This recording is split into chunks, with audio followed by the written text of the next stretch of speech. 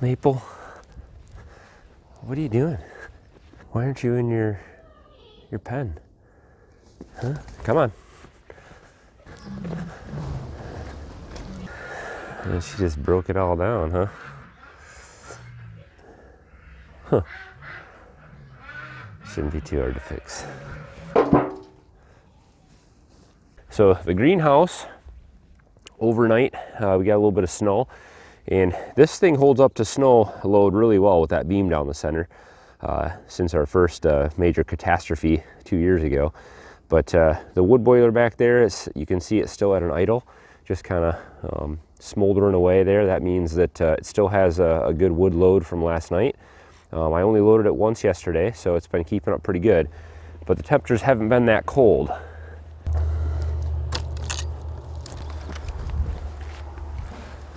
You see right now it's about 40 degrees inside the raised bed. It's set at 45, and that's the target temperature. And as soon as it gets 5 degrees below that, so once it gets down to 40, it'll kick on the heater. So it should be coming on here in just a few minutes. But it just depends on how cold it is. The heater will run constantly when it's 9 degrees outside, and that's what it's supposed to get down to. I think it's either 9 degrees or 7 degrees. So it's gonna be cold. Let's take a peek inside. I like to try to keep this closed as much as possible, but we'll have to see. Can we keep that citrus tree down there alive when it's, 7 degrees outside tomorrow? That's going to be the struggle. Haven't seen a lot of sprouts coming up yet. I think a lot of that is weeds. We might have some carrots coming through, and maybe some broccoli. So we got a few things coming up in here, but a lot of that is just weeds.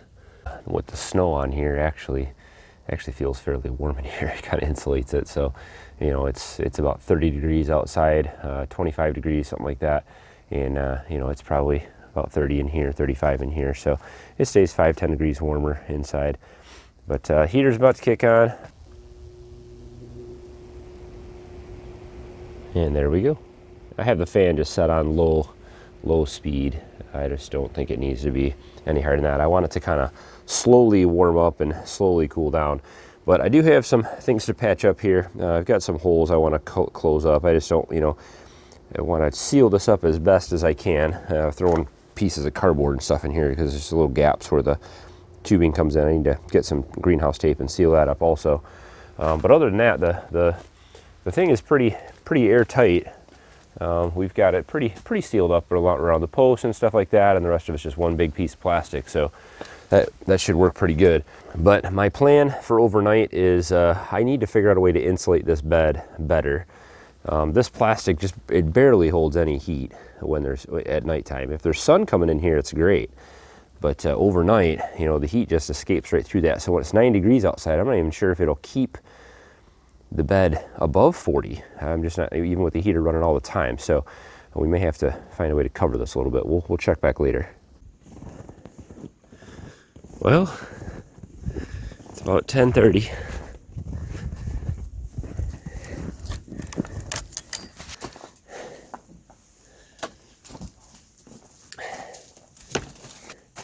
$18 degrees outside, and it looks like it's still keeping up. I actually brought a few old blankets out. I'm gonna throw over the top of it, see if that'll help hold some heat in. So it's dropping.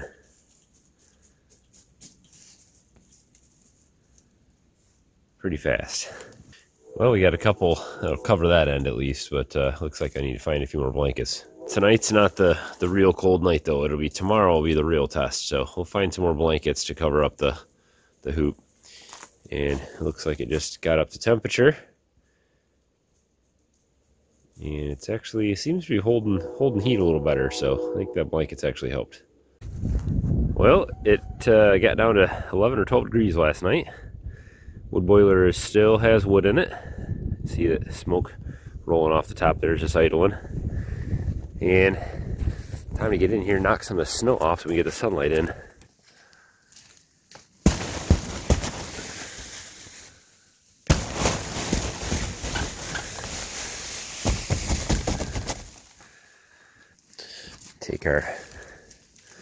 roll our blankets up. This is the south side of the bed, so this is where all the sun will come in. Yeah, you can definitely tell it kept it warmer here.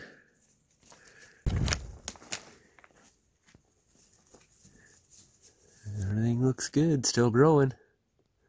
The sunlight getting in there will start to warm this up, and this inside raised bed here will get up to probably 60, 70, maybe even 80 degrees today with the sunshine, even though the high is going to be 20. So it'll stay nice and warm during the day, no problem. Now tonight, it's supposed to be 8 degrees. We'll see if we can make it.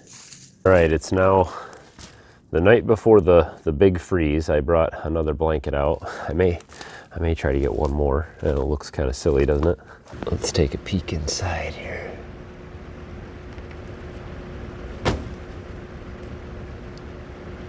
Well, everything looks good. Everything's growing and staying green. That's all we care about. It's getting down 39 degrees. And the heater's on right now. It takes a while to start warming back up again when it's this cold out. So they're saying that it's going to be 5 degrees tonight, and that's without wind chill. It's not too windy, so I don't think that'll be much more below that. But I think that's a record. I think this is the coldest it's ever been, November 12th or 13th. So we'll see. We'll see. It's just, I've said this before, but this is very similar to that movie, The Martian, you know, where he's sitting there and he's like, anything can go wrong here. If the circulation pump goes out on the boiler, everything's going to die. If the little, fan goes out on the boiler, everything's going to die. If something starts to leak, everything's going to die. If that fan doesn't work, everything's going to die. So, well, it only takes, I don't have any backup stuff set up with this. Maybe that's something I'll do is, redundant systems down the road, but I don't know if it's going to make it overnight. I don't know what's going to happen here. If it only takes one thing to go wrong, and it'll drop down below freezing in there, in a matter of maybe 20-30 minutes, and everything's going to die. So we'll see what happens. Let's go out and check the fire and see how it's doing and make sure it's packed full of wood for the night. I split some wood earlier.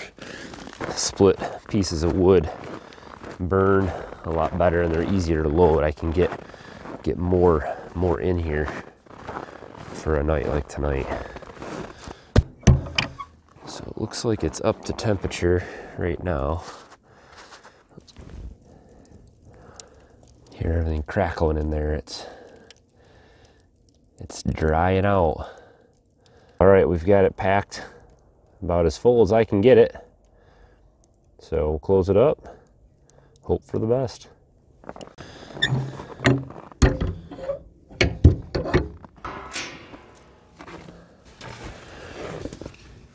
The circulation pump is going.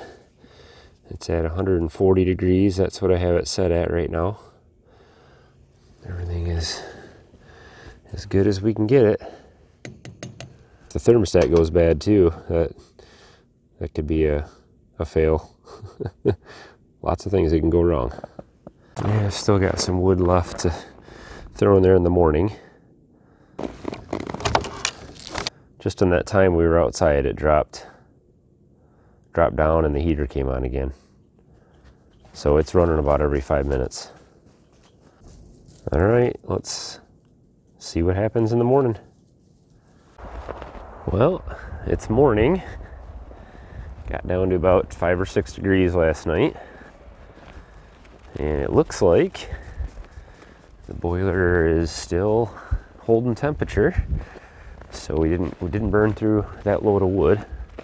Let's see how much we have left after the night.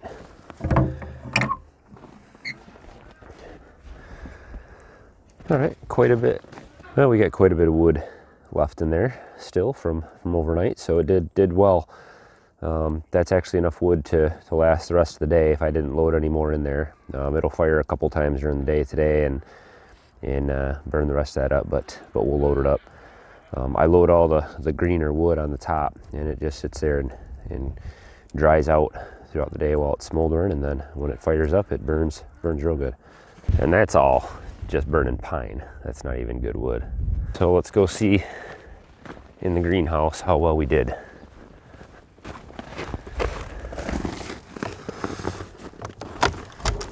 It's a cloudy day, so it's about 9:30 in the morning, but it's not much sun today, so we're holding at 40 degrees and it's dropping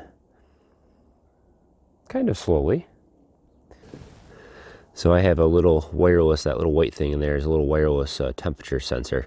I can always check the temperature at the cold end of the bed here. The heater's down there, it blows down this way. So throughout the night, throughout the day, I can check and see how well the heater's been working. And I also get a notification or an alert if it drops below 35 degrees. So I don't know, that wouldn't give me much time to get out here, but I could get out here if I needed to. Everything looks alive to me. A lot of these leaves that are touching the edge here are probably not going to do well. This plastic obviously is cold, so let's just take a peek in here. I don't like opening the side when it's still cold in here. If it were sunny out, it would be different, but I don't want to blast the raised bed with freezing cold air.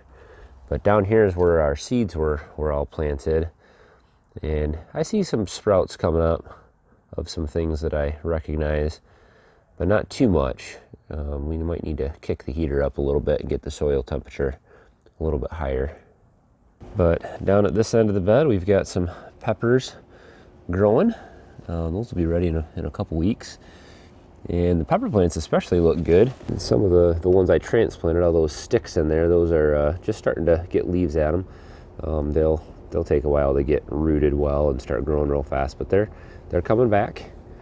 And the orange tree or the clementine tree there, it's alive. It's not flowering or anything. It won't really flower until we can get the temperatures up in here consistently above 70, and then it'll start to flower. But right now it's surviving. That's good enough. Well, it's not a perfect system or a pretty system, but it is working. And I imagine this is what it would be like to raise crops on Mars. I mean, one thing goes wrong and it's all over. You're done for the year. You're not going to come back from that. I'm hoping and praying for the best here for the season. It's about mid-November, so we still got good 3 months of solid cold temperatures. Next couple weeks, it looks like it's going to get back up into the 40s during the day, so it'll be right nice and warm in here. But this was the coldest November day I think on record here in Michigan, or pretty close, that we've had or has ever been recorded. So it was a cold one, that's for sure. I'm gonna work on some redundancies probably over the next month or two, given time. I might put some hot water system in there where there's some storage tanks throughout the raised bed that hold and store hot water from the boiler, or even from solar energy, that are just black, tubing or piping or something else in there where if the boiler went down or something else happened, that we could keep enough heat in there to have the plant survive overnight. That's all I need. I just need to stay above freezing. Once it drops below 32 degrees, I mean, they can handle a little bit, maybe a few hours of below 32. But if it drops too far below that, then the leaves are just going to freeze. Everything will die off, and so we want to avoid that.